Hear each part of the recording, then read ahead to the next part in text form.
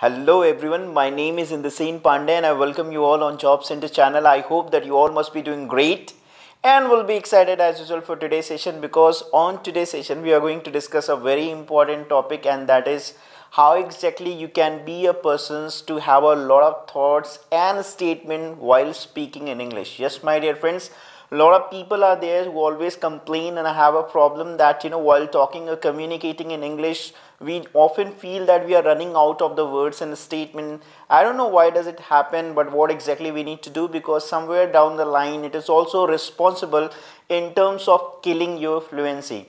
So that's quite correct my dear friends. जब भी हम इंग्लिश बोलते हैं तो कई बार हम अपने आप को एक ऐसी सिचुएशन में पाते हैं जहाँ पे हमें ये लगता है कि अब हम क्या बोले, means what exactly I should speak, यानी लाइन नहीं मिलती, वर्ड्स नहीं मिलते, एक तरीके से कोई थॉट नहीं आता, कोई मतलब आइडिया नहीं मिलता कि क्या एग्जैक्टली इस टॉपिक पे हमें बोलना चाहिए।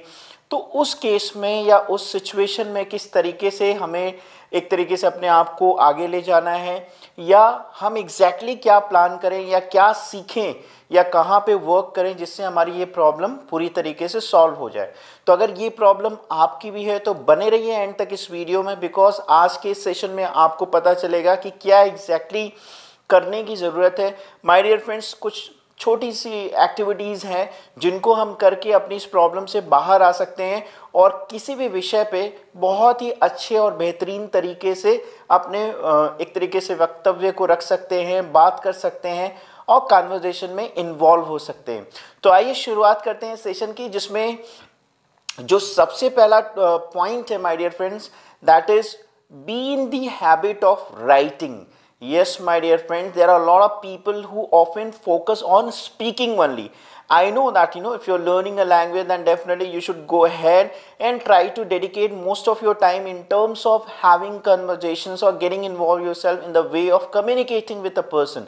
That is something which is quite important, but writing is something different, because the moment you try to get involved yourself in writing, you just try to go ahead and do the brainstorming that what should be the line, what should be the correct words, what should be the statements, and how exactly am I going to phrase this line in a beautiful way, and how exactly these lines are going to be liked by the others.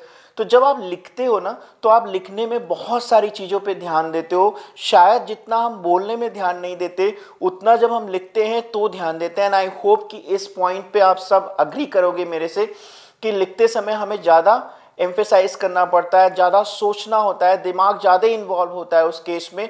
तो my dear friend, जितना ज़्यादा आप लिखोगे, अब लिखोगे क्या कि आप कोई भी आर्टिकल ले लो, कोई भी स्टोरी ले लो, कोई भी इंसिडेंट्स ले लो, आप उस पर लिख सकते हो, या आप कोई भी टॉपिक उठा लो, उस टॉपिक पे आप अपने व्यूज़ को लिख सकते हो।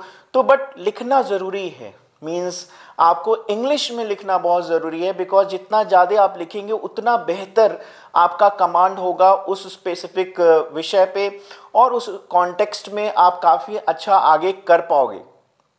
सो पहला पॉइंट जो हमें ध्यान देना है, ताकि हम जब कम्युनिकेट करें तो हमारे पास आइडियाज़ की कमी ना हो, लाइंस की कमी ना हो, तो उसमें काम क्या करना है, अपने आप को हैबिट में डालना है ज़्यादा से ज़्यादा लिखने की। राइटिंग स्किल्स हमें इम्प्रूव करने की ज़रूरत है।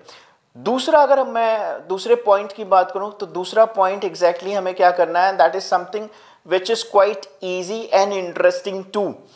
तो सेकेंड फेज में हमें ये करना है कि be a reporter. Yes my dear friends, be a reporter. Now आप अगर आप न्यूज़ चैनल को ध्यान से देखो, तो जो भी न्यूज़ चैनल में रिपोर्टर होते हैं वो कोई इंसिडेंट को उठाते हैं और उस इंसिडेंट पे अपने तरीके से, मीन्स अपने तरीके से, यानी अपने वे में उस इंसिडेंट्स को या उस न्यूज़ को आपके सामने रखते हैं, और आप उस न्यूज़ को फिर सुनते हो, पसंद करते हो या नहीं पसंद करते हो, that is something else. But वो हमेशा अपने वे में उस न्यूज़ को क्या करते हैं, आपके सामने पेश करते हैं। Now same you need to do. Now what exactly you need to do, आप किसी भी न्यूज़पेपर से कोई न्यूज़ उठा लो, कोई भी आर्टिकल्स उठा लो, कोई भी खबर ले लो, अब उसे अपने शब्दों में आपको उस न्यूज़ को व्यक्त करना है।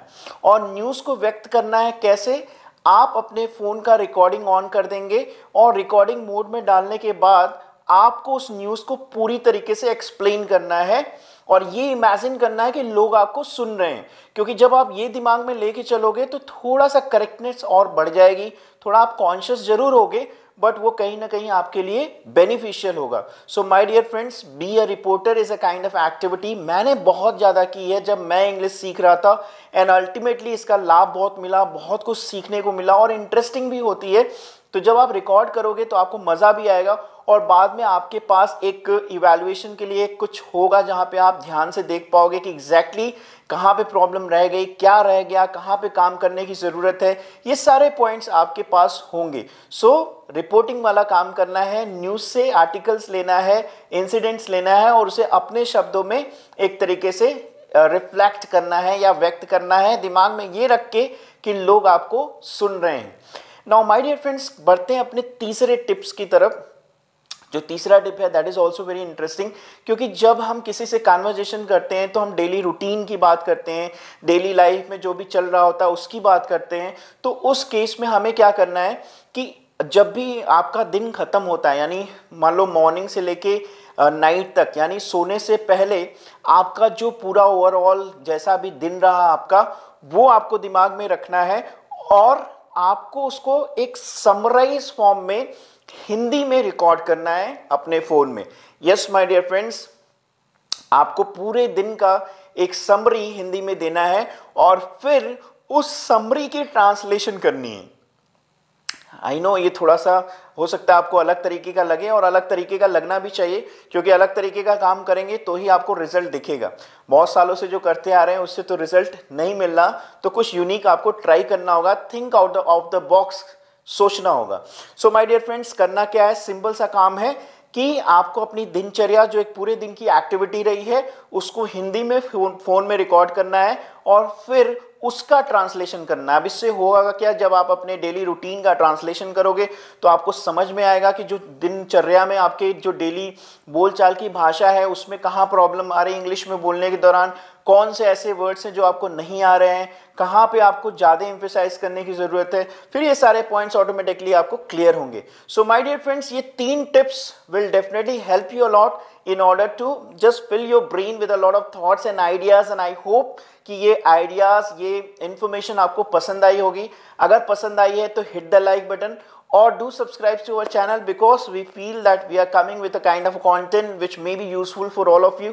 और अपनी ब्लेसिंग, अपना मोटिवेशन, कॉन्फिडेंस, सपोर्ट, कॉन्ट्रीब्यूशन सब बना के रखिएगा, because we are here just because of you all. सो देखने के लिए बहुत बहुत धन्यवाद, and I will see you tomorrow in the next video. तब तक हंसते रहिए, मुस्कुराते रहिए और देखना ना भूलिए जॉब सेंटर। Thank you.